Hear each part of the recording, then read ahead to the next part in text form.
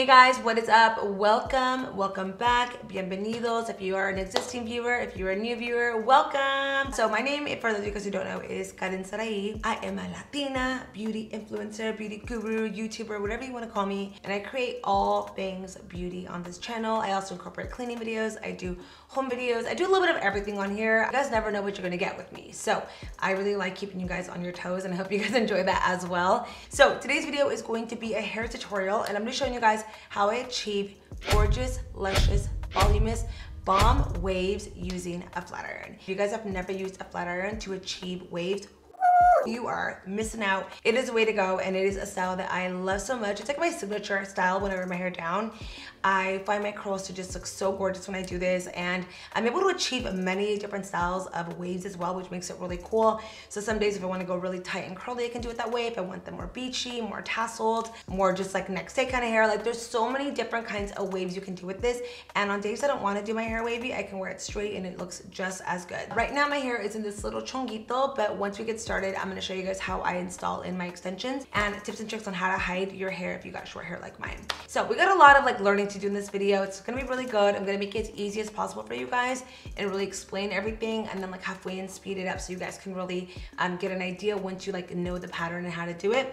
But other than that, it's like a really good video, and I'm so excited because once my hair is done, I'm like in a really good mood. Having your hair done just does it for me. It like finishes my whole look. So I am super excited to get into today's video. A few months ago, I also mentioned to you guys that I am one of GHG's newest brand ambassadors, which is very, very exciting because I am such a big fan of GHG. If you guys are in the hair industry or get your hair done in a professional salon and your stylist uses GHG, you know what I'm talking about. They have some of the best tools, blow dryers, curling irons, flat irons, and I'm so excited to be their newest brand ambassador. I'm gonna actually be their brand ambassador for the next year, and I've actually already started posting hair tutorials on my Instagram.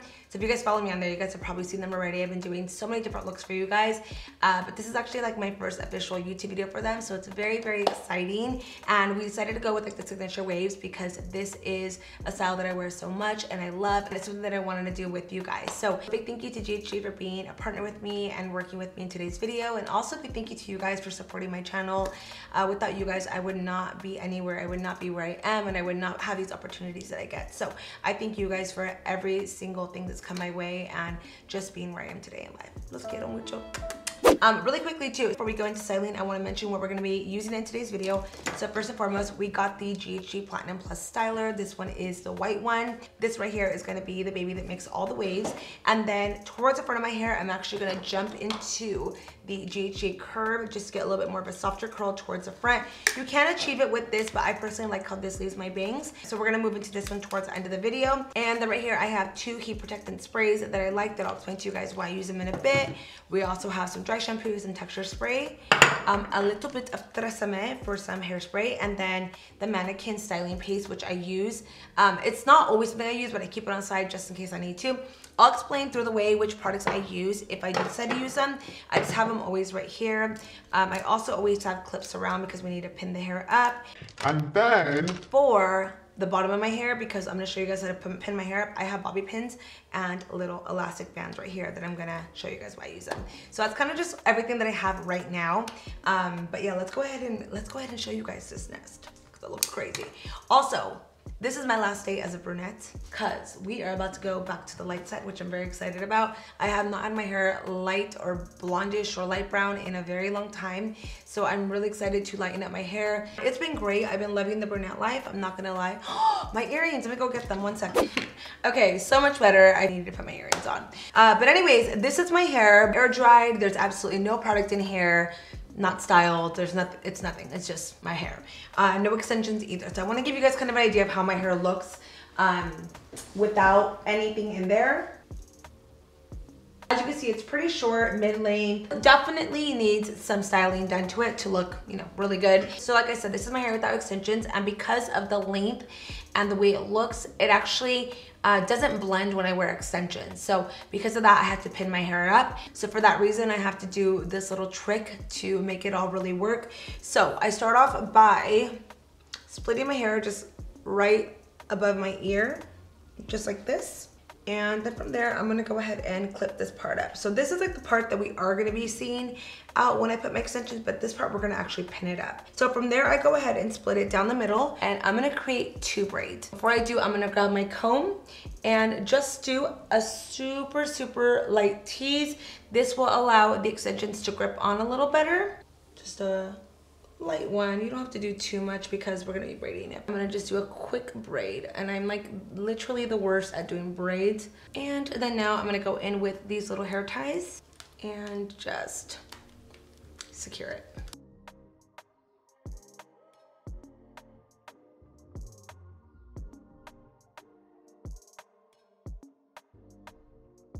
So now that the braids are done, I'm gonna go ahead and kind of pin them up in the back with bobby pins to put them up, and this is gonna keep them away from falling down. And from there, we're gonna clip on the extensions directly over the braids. So now I'm going in with my Bellami extensions. I love Bellami extensions. I seriously have been using theirs for so many years, and I've been using them since they actually started their brand. I definitely think that their quality has improved so much through the years, and I feel like for as thick as my hair is, I need something as thick as this. So I'm gonna go ahead and start off with the 3 weft right here, and this is gonna be kind of like the middle one. Ooh, there we go. And now I'm gonna go in with another 3 weft. So we're going to the middle section, and we're actually gonna go up kind of into a V shape. And then for this rope here, I went ahead and did the same thing and did a light little braid. And I'm gonna go ahead and now put the 4 clips in. And then working up to the top of my hair, I'm just gonna place extensions in a bunch of random spots. Just work it wherever. Again, all depends on how your hair is. And I'm just gonna place them everywhere, but you can see towards the front of my hair, I'm gonna actually scoop my baby hairs down because the hair right there is a lot thinner. So I don't want it to pull on my hair too much, but I also don't want that to like break. So I'm moving it all forward. And ta-da. Right now they're just like straight and they need styling, and once they get styled, you're gonna be literally blown away. So I'm gonna go in before I start off anything with my Whacha Heat Protectant Spray. This to me is a must when styling your hair. It's gonna protect it and really keep your hair nice and healthy. Because this is extensions and I make sure my real hair, I wanna protect it as much as possible. So I'm gonna spray this throughout the hair. I also like to use the Bubble and Bumble. This is a thermal protective mist with honey protective complex. So both of these are really good. I kind of just go back and forth, just whichever one I'm in the mood for, but I always spray this on my hair before I ever go into any kind of styling. So now we're gonna get into the fun part of today's video, which is styling. And I'm super excited to show you guys how to get these waves. So before we go into the tutorial, I do wanna talk about some key benefits that this is gonna do for your hair, because this is actually more than just a flat iron. It's actually gonna really help to protect and benefit your hair in the long run. So by using this, you'll actually notice 20% more shine in your hair. It's also a color protectant as well. And then it's also gonna give you 70% less breakage in your hair. So it's actually really keeping your hair nice and healthy. And you're probably wondering how that works or what makes this any more different than a regular kind of flat iron. So this actually only has one setting in here. Like, you turn it on. By the way, it heats up in 20 seconds. And then if you guys ever leave your house and you forget about it, an hour later, like, oh my God, my flat iron, it actually turns off after 30 minutes of nobody using it. Like, it goes into sleep mode, which is pretty cool. But there you go, heats up in 20 seconds, and it only has one heat setting on here. And that setting has what is called predictive technology. Okay, we say it again, predictive technology. And pretty much it can read your hair, the thickness of it, how coarse it is, what your hair needs. So it's gonna style accordingly to your hair needs. I hope that makes sense. When I was younger, I used to use like some, you know, whatever kind of flat iron. I would shoot it up to like the highest temperature, which I think was like 450, maybe 500. And months and months and months after using it, you know, my hair was sizzling at the end. It would just fall off all the time. So this is the opposite of that. It's really gonna protect your hair in the long run. So now that we know a little bit about how it works, we're now gonna move into styling. So what I like to do is just kind of first smooth it out, a really light smooth. And then from there, I'm gonna go and start where I want my curl to start. I'm gonna do one full turn, and then from there, I'm gonna glide it down. So all you have to do is really rotate the tool to get the curl that you want. Now, if you guys are curious as to making sure that you did do one full turn, find something on the flat iron that will remind you that you did one full turn. For me, it's always gonna be the little button right there. So when I go over, as long as that button is right where it started, that's how I know I did one turn. I'm gonna hold it and go slow. When creating these curls, remember, the slower you go, the tighter the curl. The faster you go, the looser the curl. Really just all depending on how you want your waves to look. When doing this hairstyle, some people like to alternate the curls. They like to do some in, some out, and so on. I personally like to go just one way, and I always go away from my face, especially towards the front. Whenever I'm going for like a beachy look, I will go ahead and alternate the top section. So I'm gonna go ahead and start with this section right here. So we're gonna go ahead and just do one around, hold, and then from there, we're gonna start gliding. And then right at the end, I actually like to twirl and straighten it out. I never like to get my curls super like curled in at the bottom. I prefer it to be a little straight. This will give it a little bit more of a relaxed curl. So this is just kind of an idea of the first one, how it will look. And now I brush all my curls out at the very end. I let them cool down like this. I'm actually gonna clip this piece up and then do that bottom one. Go on again, there we go. And then you can also go like this and squeeze it up. And this will just allow the curl to cool down, but then it does get like a little curlier. But it's not so crazy that this does this. I also really feel like the style of the plates really help with that as well. In the past, when I've had like flat irons that are really, really flat, I find it a little bit more harder to achieve it. So I just think that the plates help out in general. If you guys are wondering as to how long this takes me to do, it's actually pretty like fast for me to get this done. Obviously when teaching, it takes a little bit longer because I'm going step by step. But when I'm doing it myself, like getting ready, it's super, super quick.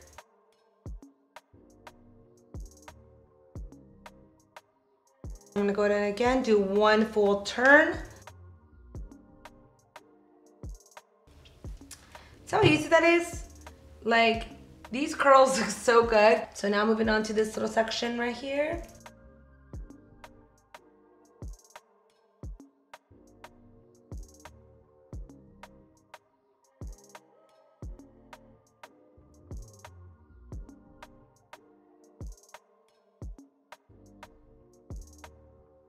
All right, so now we're moving on to this side, and I'm gonna do the same thing. I feel like this side's a lot faster to me than the other side. I think it's maybe because it's my right side, but it literally is a lot faster to me.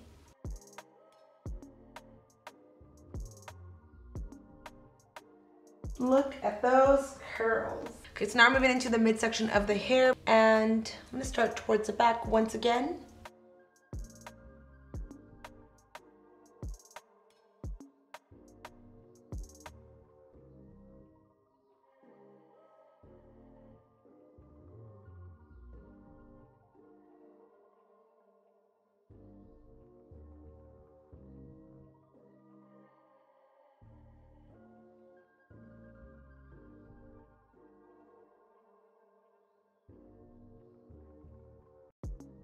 And then for this side, it's gonna look like I'm kind of curling it a little different. Even though it is the same, I think it's just the positioning kind of changes. So don't be alarmed if you feel like you're doing it a little bit different.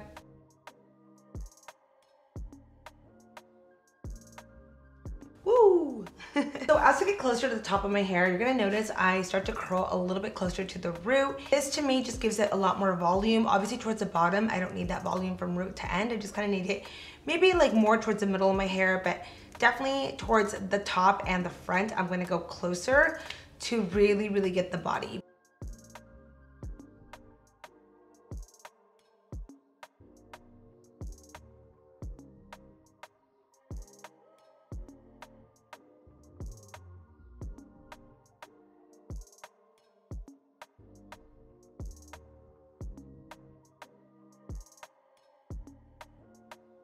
So my whole goal when I get to the top is to really marry the hair together, meaning I want my hair to blend in as much as possible and for it to not be as obvious. I go ahead and flat iron it just to really, like I said, marry the two together.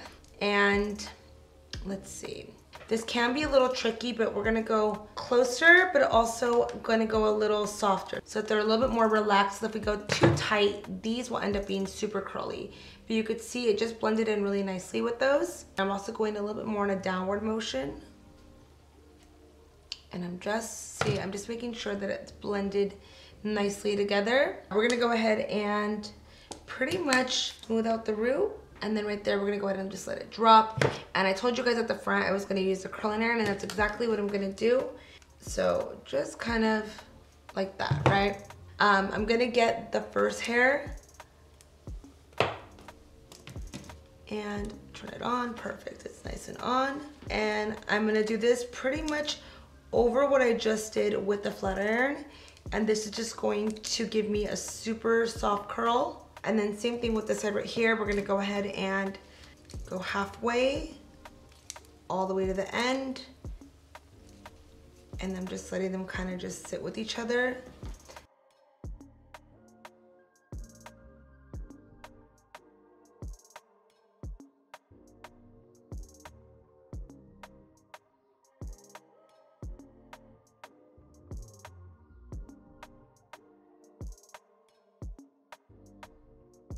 All right, so the curls are all done. Curls for the girl. Okay, so now that they're done, we're gonna go ahead and bring it forward. Now, a wide tooth comb is gonna be your best friend. Yes, you can't go in with the paddle brush.